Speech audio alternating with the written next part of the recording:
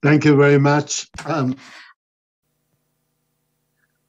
There are two questions. One question I cannot address, and that question is, would the Chinese government actually initiate war operations? Would it go to war? I can't address that because, as you know from recent events, Putin's war in Ukraine, back in 2003, the George Bush war in Iraq, um, national leaders who can are quite capable of starting wars they cannot possibly win.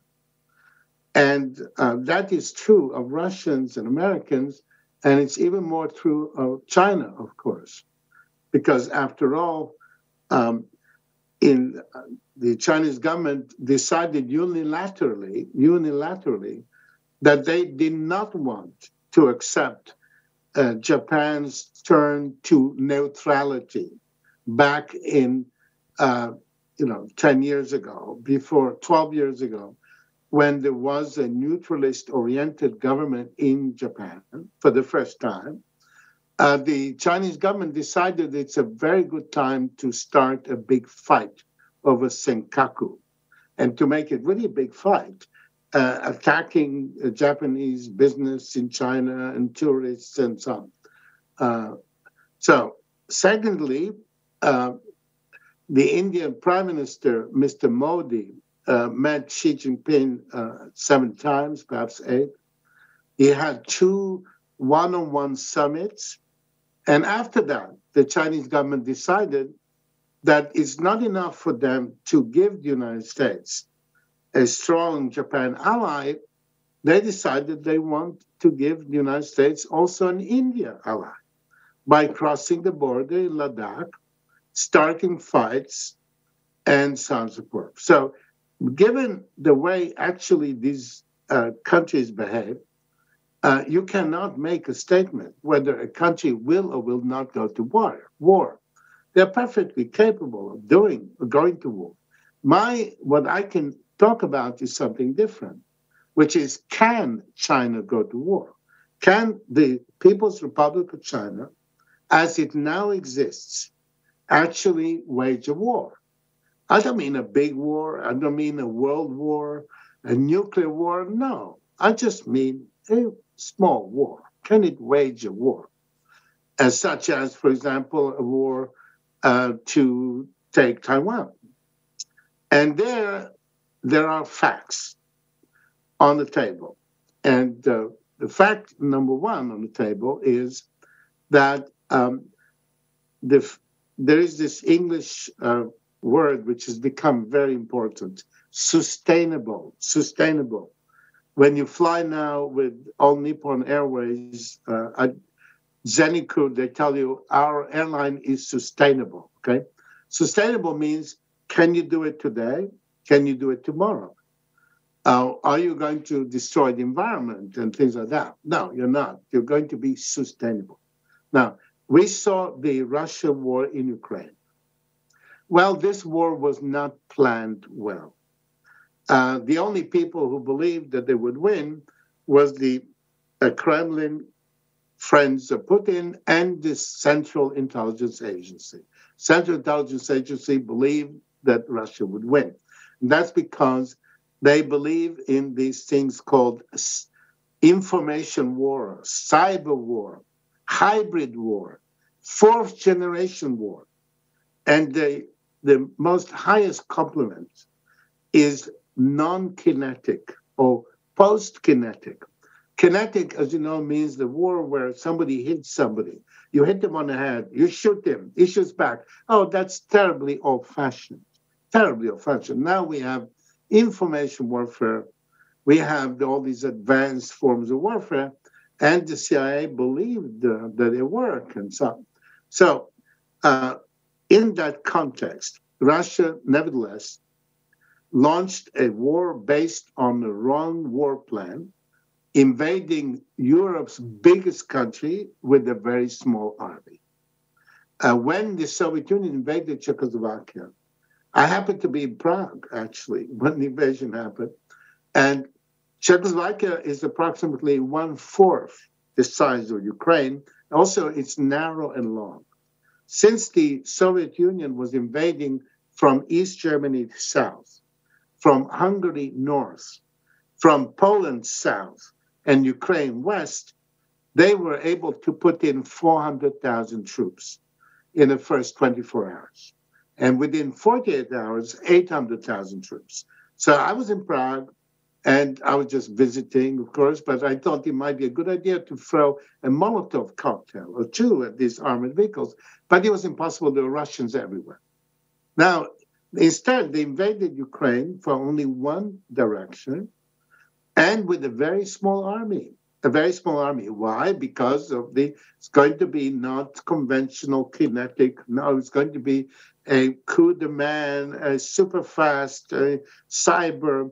Ukrainian soldiers would be looking at their iPhones and looking at images and hearing words, and they would surrender, of course. And in fact, the CIA persuaded President Biden to offer Zelensky evacuation because they were going to be in Kiev in 24 hours. And once they're in Kiev, the armored column would go through the Ukraine, spread out, and capture the whole Ukraine in 4 or 5 days.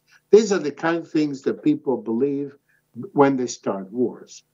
But the Russians did start with the wrong plan, which is normal for the Russians, I suppose.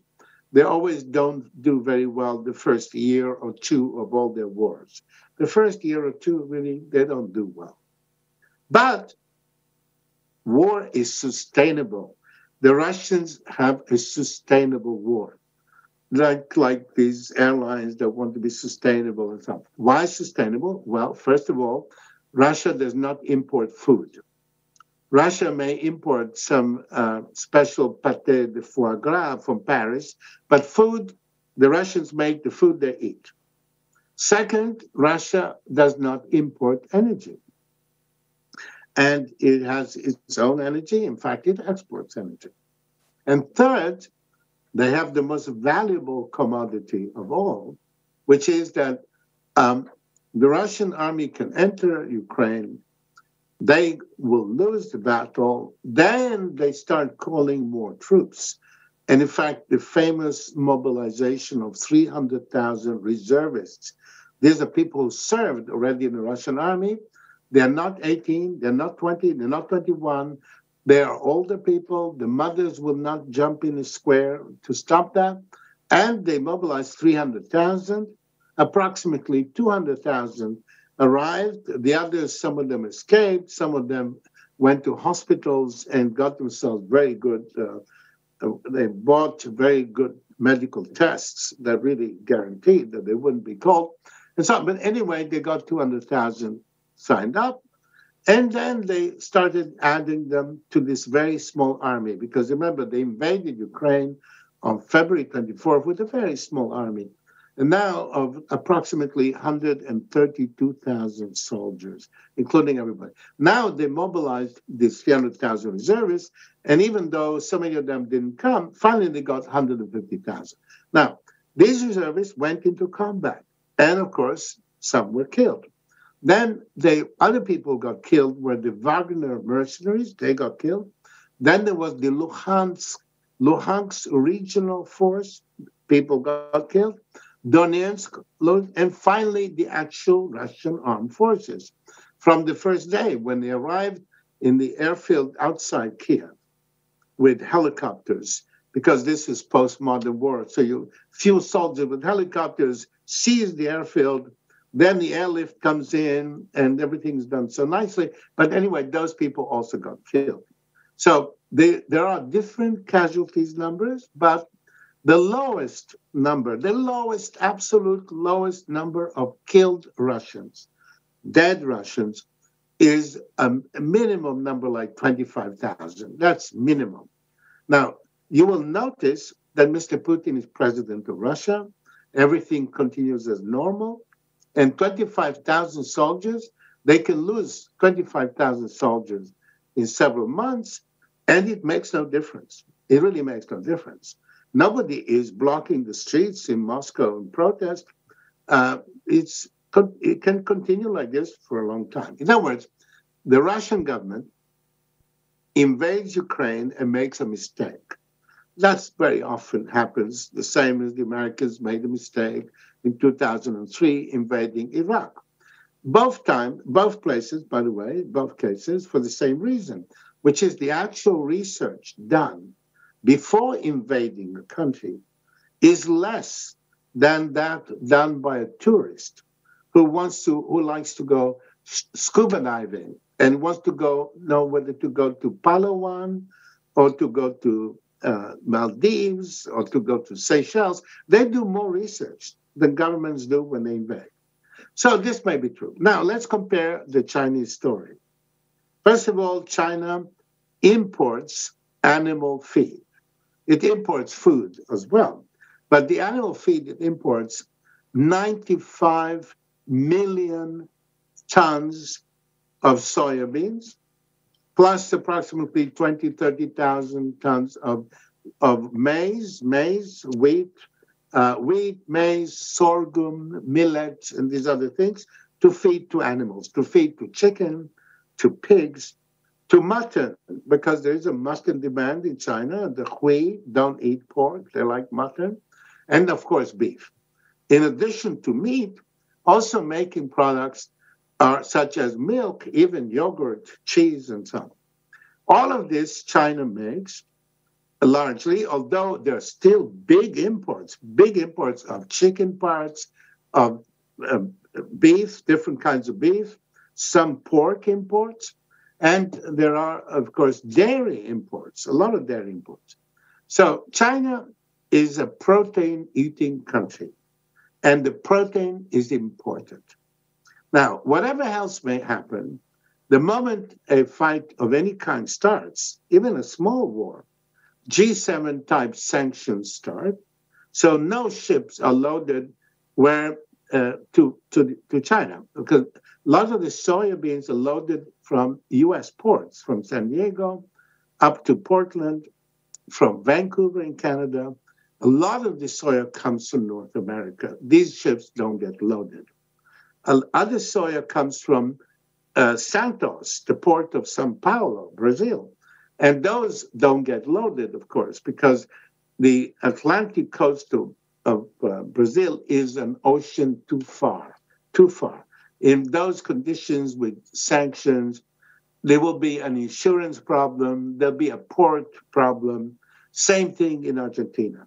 No way they're going to load ships. No way there are going to be ships crossing the Atlantic, going around the Cape, passing into the Indian Ocean. No way at all that they will arrive in China. So in other words, once China begins war operations, whatever happens in the war fighting, there's no more animal feed entering China. So it means that within about 3 months, they'll have to kill all the pigs, or not all, but most of the pigs and the chicken, the mutton, the beef. There'll be a lot of meat eating in China, but then it ends. Then it stops. And now, I lived in China. I lived in Beijing for several weeks. In 1976, Mao was still alive. He died while I was there. I was actually invited to go to the Great Hall of the People to look down and see Mao, dead Mao. So I was living in Beijing, and nobody was starving. People were thin. They were thin. They were much lighter than today's Chinese. They didn't weigh so much. They didn't have muscles. The young boys were not tall. They were short. But they were definitely surviving. Yogurt did not exist. Milk hardly existed. Beef was something that maybe a very clever family could get hold of enough every 10 days to have a little piece of beef. Chicken, more easily, maybe a big, clever family with the hardworking people, they could get chicken, could share chicken or something. In other words, Chinese people were self-sufficient. Under Mao, China sometimes exported rice. It did not import food. Nobody had yogurt, nobody cared, and so on. So China used to be self-sufficient. In other words, it used to be the way Russia is now for food. And now it is completely different. In fact, I was very interested to see the lockdown in Shanghai. During the COVID lockdown in Shanghai, the municipality provided great big crates of food, the boxes of food. The food was 10 times better than the food the Chinese people had in Beijing in 1976. But the people in Shanghai said they were starving. They said, we're starving. We can't eat this stuff. Why? Because they didn't have yogurt and things like that, products that didn't exist in China. So China used to be self-sufficient, and it's not. The reason it's not is because the Chinese leadership failed to do something that Stalin's leadership did in the 1930s.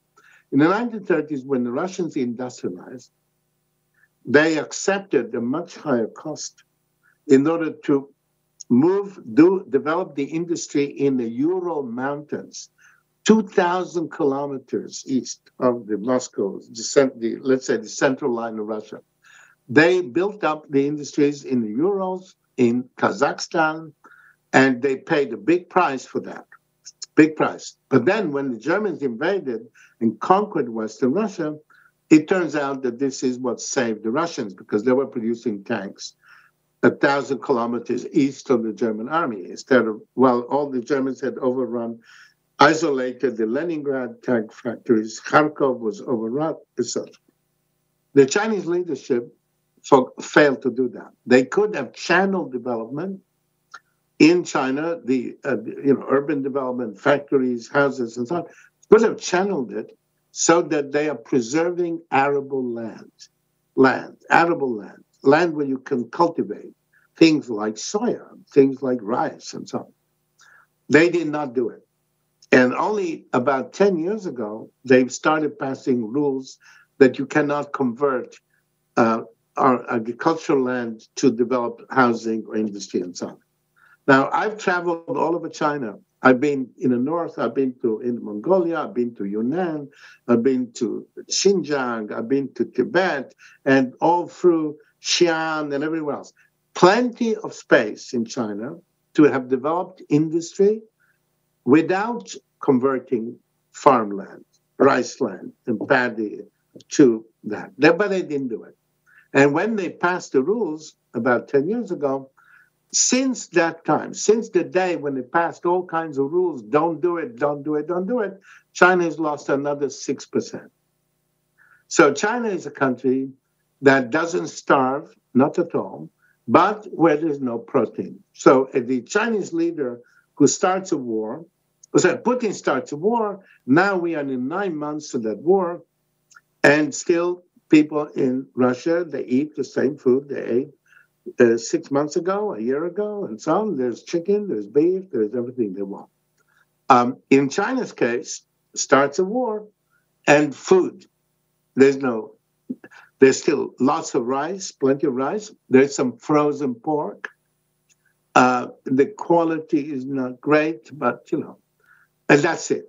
Okay, so China is not self-sufficient for food. And no country that is not self-sufficient with food can start a war unless they're sure that they will win very quickly. Not only win, everybody who starts wars believes that they will win, of course. And that's a very easy condition, to believe you're going to win. But also they have to win quickly. And that is unlikely. Then there's the issue of energy. Russia is self-sufficient in energy. China, on the other hand, is the world's biggest importer of petroleum. Where does the petroleum come from? It comes from the other side of the Straits of Malacca. That is to say, a whole area which will be also too far, because the Indians control the Indian Ocean. They control the entrance to the Straits of Malacca, and they don't have to do much to prevent, such problems. So, and of course, China is a huge importer of liquefied natural gas from Australia, from all kinds of countries. Those imports will also stop. However, those imports are not so important strategically as food is. Because, first of all, China has a large domestic production of petroleum and gas. Secondly, there are pipelines from Russia, Siberian pipelines, which are bringing oil and gas. There are pipelines from Kazakhstan bringing oil and gas, and pipeline from Myanmar. And then there is something very important, which is a lot of the Chinese energy demand is for the export industries. And of course, the export industries would stop immediately. As soon as there's any warlike action at all, the G7 sanctions start, exports end, there's no exports. Therefore, there's no demand for energy for the export industries. A lot of the energy demand in China is from export industries.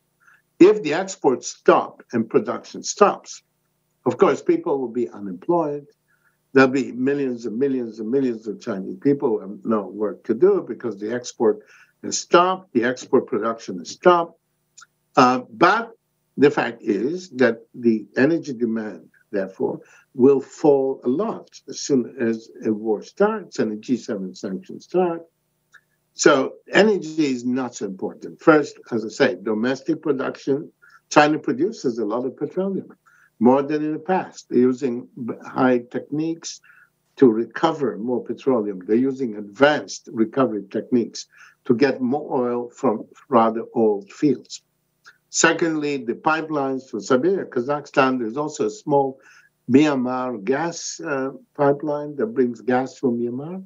That, plus that. And thirdly, in wartime, it is quite easy to ration some energy use, which is, for example, tourist flights back and forth to go to Lijiang, to go to Guilin, to go to the beautiful places in China. Those flights can stop, obviously. So energy is not the problem. Food is the problem. And now the issue is how important food is. Whether people will say, well, you know, it was very important to get Taiwan, very important to get Taiwan. We have to unify Taiwan. We must unify Taiwan. This is terrible. And that's why we don't have any meat. So we're very little meat. We don't have ice cream. We don't have milk. We don't have all these things. We're going to be tough, and it's more important for us to have Taiwan. Okay, so all of this is one side of the story. But then there is the other side of the story. Now, back in 2000, and that is something more important than food. What's more important than food is dead soldiers. Dead soldiers. If you want to fight a war, you need to have a supply of expendable soldiers, sailors, airmen, and so on. You cannot start a war if you're not willing to tolerate casualties. Now, many years ago, I published a theory called post-heroic warfare. Post-heroic warfare. I wrote a series of articles in Foreign Affairs, and my argument was terribly simple, really simple. It is that the wars of history were fought by spare male children. The wars of history were fought by families when there were 3 boys, maybe 3 boys, 4 boys, unusually 2 boys only, and 1 boy never, or hardly ever. So you have 3 or 4 boys. 1 boy inherits the family land. The other boy might marry a girl who has land and so on. A 3rd boy will do something else. And if one of these boys goes to the army and does not come back and is killed in war, the family emotional economy can accept that. After all, you're a parent, you have 3 boys, you lose a boy. It's very sad, very, very sad. But you accept it. Now, what I wrote in my articles on post-heroic warfare, which have generated the literature. If you look up post-heroic warfare, a lot of the stuff is not written by me, but by other people who have developed the argument of post-heroic warfare. They started looking, etc. And what has happened is that tolerance for casualties, the acceptance of casualties, has gone down everywhere. Let's say in 1944, June 6, 1944, on Omaha Beach, there was a mistake. The Omaha landing, this is the Normandy landings of 1944, and there were different beaches. They landed at Utah Beach and different beaches. The Omaha landing was a mistake. 2,200 Americans died in one morning. 2,200 died in one morning. But the war continued, and that was it. You accepted the fact. In Vietnam, the United States lost 50,000 over 10 years, not one morning to 10 years, and that was considered very traumatic and very heavy to lose 50,000 over 10 years. Of course, since that time, society has changed further. American families are smaller. So in American families rarely have more than two boys. Most of them have only two boys, three boys maximum. The 4 or 5 boy families don't exist anymore. So tolerance for casualties has gone down a lot. Now, it doesn't mean, of course, that if you go in a place like Iraq and you lose or Afghanistan, you lose a few thousand, that's okay. But what you can't do is to lose 10,000 dead before breakfast and continue normally. So that is the post-heroic change. Now, let's look at China's situation.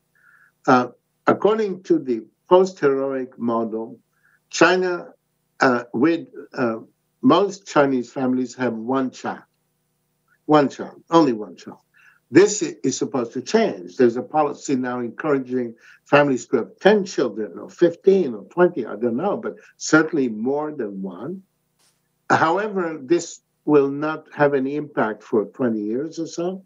The policy just changed. The party said, don't make children. Then the party says, make children, but people they take a few years to make children, and then they need to grow up. They have to become 20 or so. So the China that actually exists is what I call a post-heroic China. It is a China where the acceptance of casualties, according to this model, okay, the model is that when families are very small, there are no spare male children, then families and society and the culture and the government all have to reduce casualties. We know the Russians can lose several thousand, they can lose thousands without any real change. The United States can lose hundreds without real change. But in 2020, in the Galwan River Valley of Ladakh, there was this fight between a night fight. It was during a night, a fight between PLA troops and Indian troops. They did not use guns. They did not use firearms. They didn't shoot each other. It was a fight done with sticks wrapped in barbed wire, maybe iron tubes, all kinds of stuff. And approximately 20 or more than 20 Indians were killed. And the Indian Army one of them was a brigadier, was a one-star general commanding a battalion of the Bihari troops, specially trained for mountains and so on. So when these fights occurred, the Indian Army gave the dead to their families, and therefore there were funerals in different parts of India, different funerals. And the media, the press, would go to the different funerals and see. So basically, the Indians knew exactly how many people were killed. In the Chinese case, China was silent, no statements, silence. How many Indians died? Just look at the funerals. There were no funerals. There was no statement. There was nothing. Then, 7 months later, after 7 months of preparation, the announcement came out that there were 4 killed. The first one was an officer. The officer had a wife. The wife was a music teacher. And what happened is that by the time the announcement was made, after 8 months, the music teacher had received a position as a music professor at the Xi'an Musical Conservatory. I'm pronouncing Xi'an the way we pronounce Xi'an. Xi'an is a city where there are the terracotta warriors and all that. It's the ancient capital of China. Now it's a rather grim industrial city, quite a big one, with a university that is specialized in the West, Iranian culture, Middle East culture, and it also has the factories producing jet engines, also in Xi'an. And in Xi'an, there is a music conservatory that is a high-level musical school. By the time they made the announcement after 7 months, the widow who had the child had been relocated from the little place to Xi'an. A house was built for them, I'm sure, a very nice house. And she got this important teaching position in the highest musical school. That's what they did for the officer, that officer. Now, then there was a soldier who was very young, terribly young, looked like a teenager. And his media presentation is that make him look really young and very cute and really charming, like a beautiful little boy kind of thing, and to make him a hero for young people. And then there was a third fellow, and he was the good guy. He's the good guy. He's the one who says, I will give my life. His statement is, I will give my life to defend the motherland, every inch of the motherland. I'm here to defend every inch. It's not Beijing, it's not Shanghai, it's up there in Ladakh. In Ladakh, which most people don't think is anything to do with China, far away from China. There are no Chinese who lived there, no Chinese there. But he is going to defend Ladakh, every centimeter of Ladakh. That's his thing. And his mother, when the 7 months passed and he was announced and he was given his own media presentation and great treatment, the mother made a mistake of being very enthusiastic. She said, yes, we must defend the motherland, okay? This is Ladakh, okay? Long way away. It's like, Japanese defending Manchuria or something like that. Manchukuo. So, but the mother was very enthusiastic. She said, yes, we must defend. So the Chinese Weibo, the Chinese social media, started attacking the mother for being too enthusiastic about the death of her son. And then there was another media intervention by the government to defend the mother and son. Finally, there was number 4. Now, number 4 was presented as very traditional. And he has written a letter before he died, right? And this letter wrote that, dear father and mother, actually the Chinese official, the translation in Global Times was mom and dad, a very American English, very American. Dear mom and dad, I'm very sorry that I will not be there for you when you need me. But if there is an afterlife, which is interesting that, People's Republic of China, they're not supposed to be an afterlife. That implies that he's some sort of Christian or Muslim or something. Afterlife, after you're dead. Then I hope to be there with you. Finally, there was the issue of the funeral. By the time the funeral was conducted, in the town where he lived, there was already a statue of him in a memorial hall. There was an existing memorial hall. They put in an exhibit for him.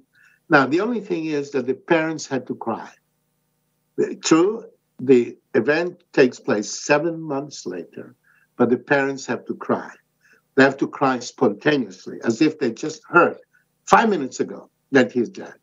Now, why did the Chinese authorities do this entire preparation and this action because evidently they were concerned about the public reaction. This entire operation was to reduce the emotional impact of saying that 4 people died in order to move the Chinese line forward in a place that has never been considered by the Chinese as Chinese. Okay, maybe officially in the classroom they say, yes, this is Chinese territory, but it's not as if it has any past in Chinese history, any Chinese ever lived there, any Chinese ever visited there, there was any Chinese government ever present anywhere near. So, in other words, a government that has to carry out large-scale preparations that take 8 months and work on the families and make sure that none of these family members say one word against the fact that their son died. Because you give them, the widow is there, the parents, everybody so elevated and rewarded and paid off that they were not going to say a word. They're not going to complain. And this is for 4 dead.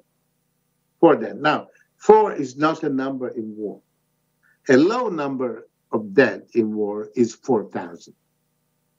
There is a fight over Taiwan, more like 25,000. 25,000 people can die in one day. After all, they're on ships. And these days, as you know, there are only targets and submarines. Targets and submarines. So it doesn't take, there's an invasion of Taiwan. Of course, these ships will be sunk. They'll be sunk. It doesn't matter how many American ships are there. There may be very few, but there'll certainly be lots of submarines. The U.S. Navy, once upon a time, it was distributed in the North Sea, in the Arctic Sea, in the Mediterranean, across the width of the Atlantic, and in the Indian Ocean. Today, they don't have any work to do other than in the South China Sea, East China Sea area. So the aircraft carriers will be there. And if they're not only 2 aircraft carriers, that doesn't matter. If they're damaged, also doesn't matter, because aircraft carriers are the ships of the past. The past. They were important, but today nobody. To stop somebody invading an island, you don't need aircraft carriers. You have submarines, and the thing about submarines is that 2 or 3 are enough. As a matter of fact, 2 or 3 Japanese submarines could sink every ship of the Chinese Navy that is worth a torpedo. Torpedoes are very expensive, and Japanese torpedoes are really expensive. So the question is that if the government of Japan decides that they don't want to see Taiwan conquered, they don't have to bomb Beijing or do anything like that. No. They just, there'll be some ships sinking. Who knows who sank them, whose torpedoes they are, we don't know. And of course, the Americans will sink the ships. And they don't need 1 aircraft carrier around. They don't need a cruiser. They don't need a destroyer, because what they're doing is they're stopping an invasion.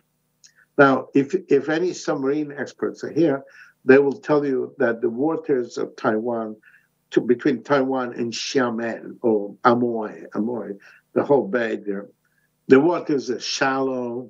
They're not perfect. But, the thing about submarines, they don't have to be perfect. And nuclear submarines are very patient animals. They don't have to rush there or go back and forth for bit of fuels and so on. So if there is a fight over Taiwan, it will not be 4 dead.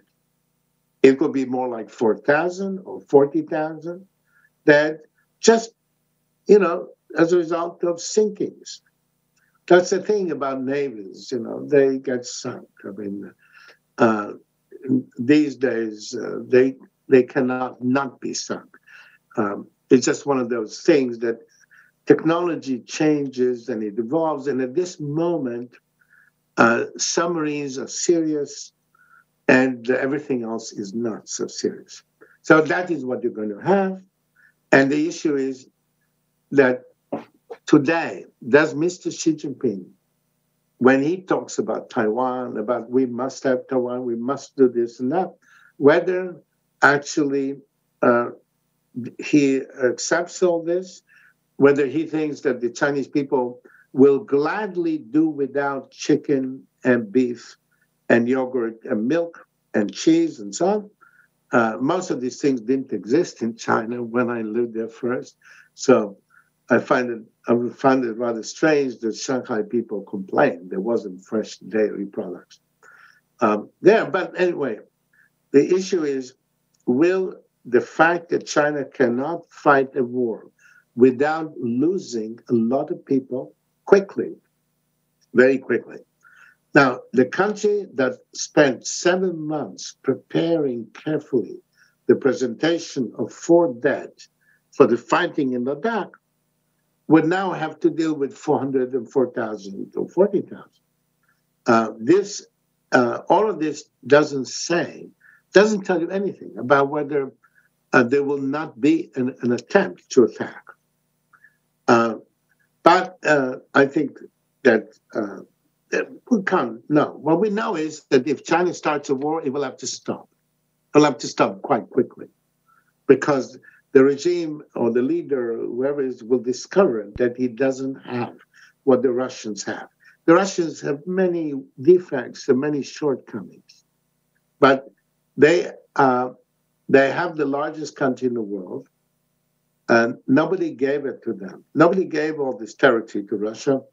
They got it by winning wars and winning battles, and usually doing very badly the first year or the second year, losing this time only maybe 40,000 dead or 50,000 dead. In the other wars in the 20th century, they would lose 1 million or 2 million before they started.